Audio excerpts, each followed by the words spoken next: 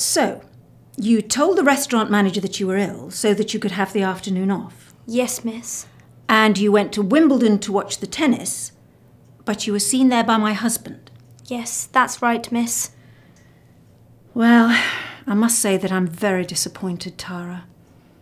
You're a good girl and you've worked very hard this year. Yes, miss, I know, and I'm very sorry. But in fact, Mr. Ross hasn't said anything to me about this. Oh, so you didn't know about Wimbledon and... No, I didn't. I wanted to see you about something else. Oh. You see, you were chosen by all the teachers to receive the school prize for this year. The school prize? Me? But... Yes. But we don't normally give the prize to people who do things like this, Tara. I'll have to think about this again.